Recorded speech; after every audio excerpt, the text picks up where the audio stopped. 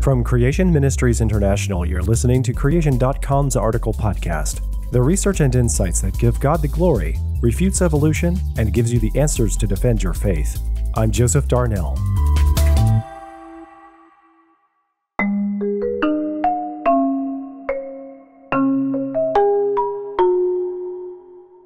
The following is a text meme that will show up on social media once in a while. Don't like gay marriage? Don't get one. Don't like cigarettes? Don't smoke one. Don't like abortions? Don't have one. Don't like sex? Don't do it. Don't like drugs? Don't do them. Don't like porn? Don't watch it. Don't like alcohol? Don't drink it. Don't like guns? Don't buy one. Don't like your rights taken away? Then don't take away someone else's. On the surface, this seems like a reasonable argument. The idea is that each of these items is a matter of personal choice that does not affect anyone else, so should not be curtailed. We will not spend time here discussing the criteria for establishing various laws, for example, whether something does or does not hurt someone else. So without getting into whether cigarette smoke or guns can potentially harm others, let's consider abortion.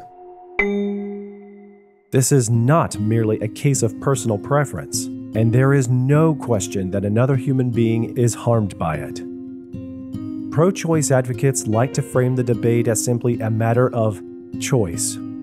The argument is that a woman has a right to choose what happens to her body, and how dare anyone infringe on her personal freedoms by compelling her to do something that will have a profound impact on her life. Since it is considered to be entirely a woman's decision, men aren't even supposed to have an opinion. But if evolution is true, can there even be freedom of choice? If our thoughts are simply the result of chemical reactions, can we trust them? Freedom to choose comes from God, who allowed us this freedom so that we could choose to love Him and do His will, not choose our own selfish desires. Let us examine the question of choice a little further. There are actually three choices at play here.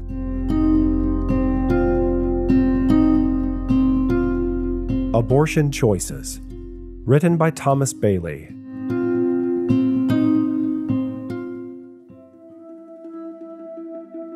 First up, we have choice number 1. The most obvious choice is whether to abort a preborn child. In contemplating this, we must acknowledge that there is another human life at stake. No one, male or female, should be allowed to choose whether to kill another human being with impunity. One of the reasons we have laws is to protect people from the harmful choices of others. Consider also that the aborted child does not get a choice, and roughly half of them are female. It's ironic that our culture finds it necessary to prohibit smoking in public places to protect others from secondhand smoke, but will not protect a preborn child from abortion. There are even warnings on cigarette packs to indicate smoking may harm the baby. Should we put such warnings on abortion clinics?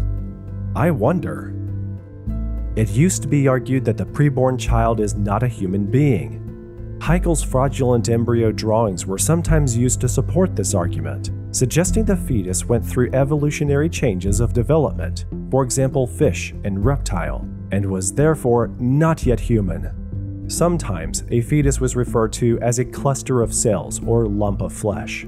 Well, 4D ultrasound technology has proven these ideas false. Also, a person has his or her own unique DNA from the very first cell, which means there is a unique human being at every stage from conception to death. Embryonic research has completely debunked the idea that humans during development retrace evolutionary stages, but it's still in textbooks. Some argue that, although the fetus is not a part of the woman's body, she still has the right to abort the child because the child is inside her body. But Scripture teaches us the preborn child is worthy of consideration as a distinct human being. Read Exodus 21:22-23. The Bible tells us we are fearfully and wonderfully made. In fact, we are made in the image of God, which is why murder is so serious. Killing someone means destroying that image. Scripture indicates that a preborn child is considered human while still in the womb. Consider Rebekah's twin sons, who struggled together within her. referred to by God as two nations in her womb. Genesis 25:22-23. In Luke 1:24, the baby in Elizabeth's womb leaps for joy when Mary arrives carrying the preborn Jesus. The word used for baby here in the Greek also is used to refer to baby Jesus in Luke 2 verse 12. Clearly, children in the womb are as important to God as those already born.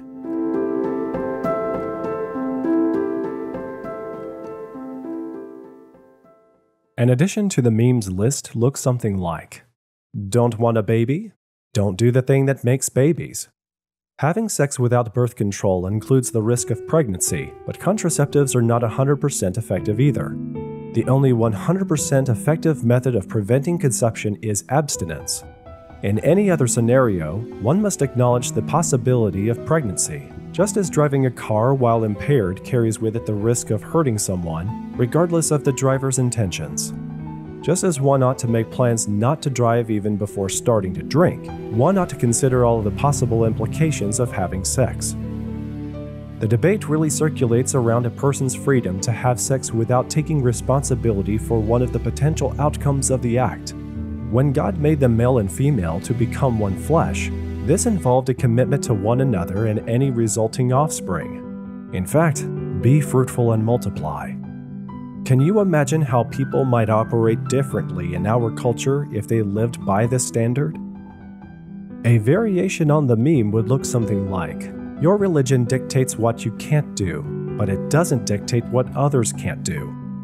In other words, your religion has nothing to do with reality, which affects everyone. It is just a personal opinion, so keep your religion and morals to yourself. This line of thinking ignores the fact that religion, or Christianity at least, compels believers to protect the helpless. No one has an issue with protecting children from abusive parents or the marginalized from discrimination and bullying. So how much more should we protect the preborn from murder? But if evolution is true, why bother caring for anyone else? If there is no God, there is no objective morality, so we can do whatever we want. If it feels good, do it. And if hurting others helps your lineage survive, for example lying, go ahead. Some evolutionists have even suggested that rape is justifiable. Evolution is not about personal survival, but survival of the species. The one who has the most offspring wins. Ironically, abortion runs counter to that. Rape is often cited as justification for abortion. Why should a woman who has been raped be forced to give birth to the rapist's child? Rape is a heinous act condemned by Scripture, Deuteronomy 22:25 and 28-29. But as you've probably heard, two wrongs don't make a right. I know of no other scenario in which it is considered acceptable to retaliate against an innocent third party for a wrong that has been committed. We rarely hear of someone getting mugged and then stealing the neighbor's car to retaliate against the mugger. This brings us to the third choice, and for this, I will pose a hypothetical scenario. Suppose a woman finds out that she is pregnant. Pro-choice advocates would assert that she alone has the choice to abort or not, as it is her body. Suppose she decides to keep the baby, or at least carry it to term. Now, an extraordinary thing tends to happen. Over the next several months, that woman is likely to make choices she wouldn't have made previously. If she drinks or smokes, studies indicate that she's likely to stop doing so during pregnancy. Studies also indicate she will probably choose a healthier diet. Many in our culture would probably encourage such choices. One could argue that these are all beneficial to the woman's health, but why make these changes now? And if it is her body, what right do we have to advise her anyway? The truth is, this woman is now more likely to make choices that take her preborn child into consideration. But that same child was not worthy of consideration when deciding whether to abort. What changed? All that has changed is how the woman thinks about her child. He or she is no longer an impersonal clump of cells or a fish, but a human being. She may even be thinking of potential names.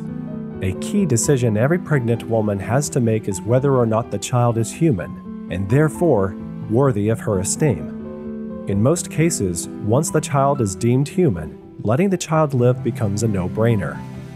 And there are those who claim that the child may be human, but is not a person. The distinction between personhood and humanity is rather fuzzy. But why even make such a distinction unless it is to justify what would otherwise be an unthinkable act? Denying personhood to certain people has historically led to terrible atrocities, such as slavery and the Holocaust.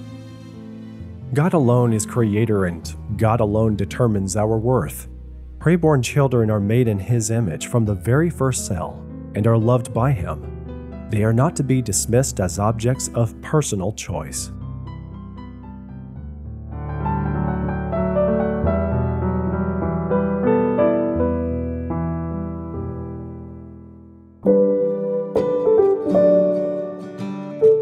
Advances in science, along with mankind's depraved nature, can lead to a world of evil.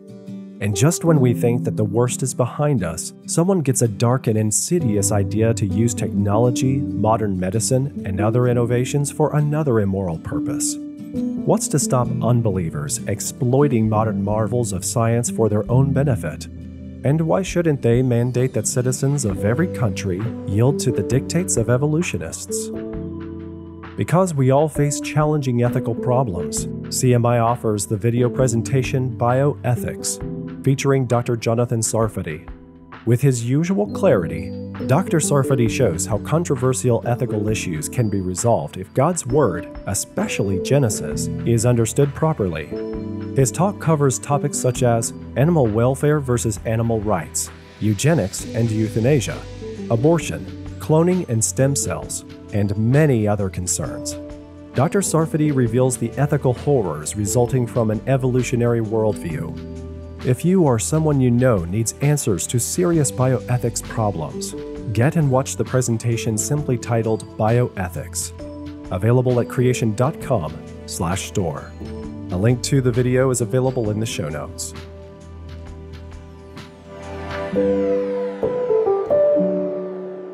For everyone at creation.com, thanks for listening.